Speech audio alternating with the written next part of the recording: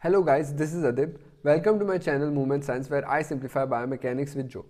In today's video, we will be covering the second part of your prehension, and under that we will be covering the hook grip, spherical grip and lateral prehension.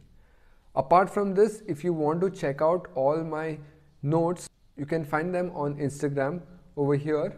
So this particular section over here, you can check them out and it will be very easy for you to cover your topics. Okay, so let's get started.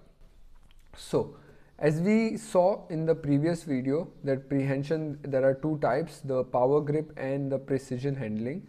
Power grip has more of forceful act and the last part, that is static phase, is there, whereas in prehension there is manipulation of the object. I wanted to add few more points to this, as I could not in the last video because that would make the video too long.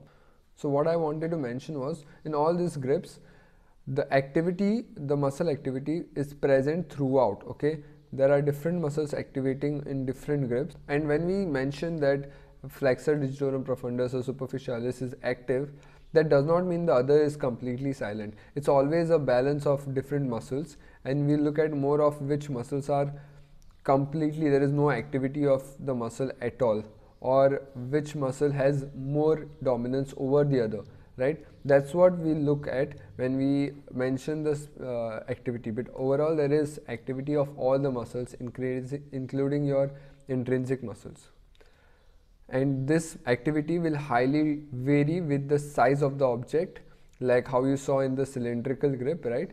The size and also how hard you are holding the object will completely change the muscle activity seen in these grasps. Now let's move on to individual grasp, that is the spherical, hook and lateral prehension. So first let us start with the spherical grasp. It looks like this, right? So if you see, it's very similar to a cylindrical grip. Only thing is there is some amount of abduction. There is also some amount of extensor activity, right? These are the two main things that are seen in the spherical grasp. Now let's have a look at what I've written. So over here, as I mentioned, it's basically a cylindrical grasp with your fingers spread. Okay, this is the first point, which is very important. Then second point is interosseous activity in this spherical grasp is very high. Basically what I've done over here is filtered out the major points so that it's very easy for you to remember and understand what these grasps are all about. Okay, then the third point is, as I mentioned, this finger spread over here. That is, your MCPs are abducted, but they are also stabilized because they are in abduction position. They are also stabilized by your adductors and abductors. So what happens is, in a spherical grasp, you can see they are in a semi-flexion position, your MCPs, right? All these MCPs are in semi-flexion. This would be complete flexion, this would be complete extension. They are in semi-flexion position and they are also abducted. And because of this, it's a very loose pack position for these joints, and they are not very stable in this position. And this joint gets its stability through your abductors and adductors that are present at the side of the MCP, right? They work together to create this co-contraction and provide its stability along with your extensor muscles. So that's how these MCPs get their stability. Next, if you see, I mentioned it is dominated by flexors but also extensors, right? What does extensor do? It plays an important role of opening the hand and releasing the object. So if you are holding some object which is spherical, right, first you have to open the hand so that you can grasp, and then once you hold it and when you have to release it, you have to again open. So that's where the opening is when the extensors are firing, right? So those are the major points under your spherical grasp. Now let's move on to the hook grip. So under hook grip, what we need to know is it includes palm, it can include palm, but it will never include thumb. Okay, this is very important. Thumb will be always in moderate to full amount of extension, as you can see over here, right? And you can involve little bit of palm with more flexion at the fingers.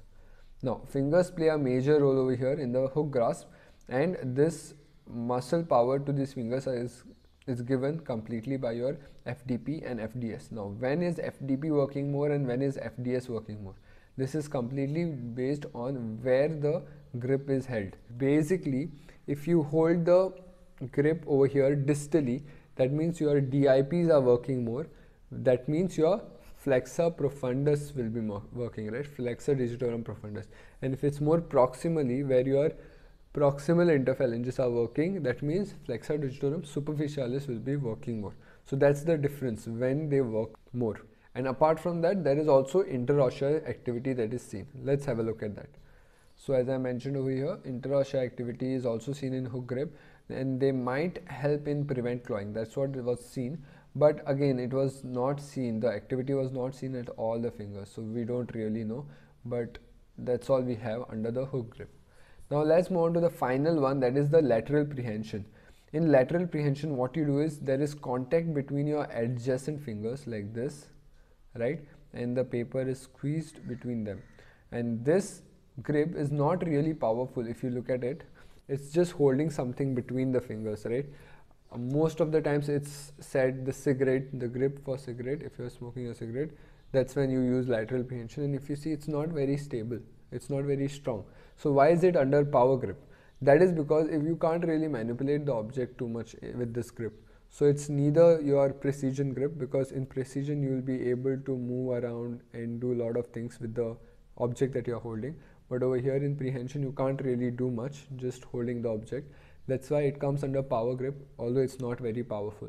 So as I mentioned over here, it is contact between the adjacent fingers, and these adjacent fingers, the MCPs, they adduct and abduct. That means this one will be adducting, right, because it's moving away from the thumb, and this will be abducting because it is moving towards the thumb.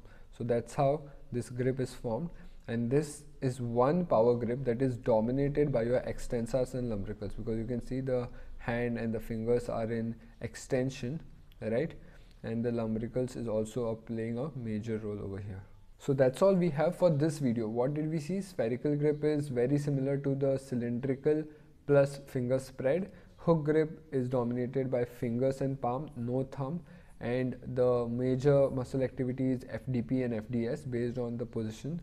And then under lateral prehension, it's not very strong, but it is classified under power grip because it has that static phase in it, and it cannot manipulate the object, and the contact is between the two adjacent fingers, right?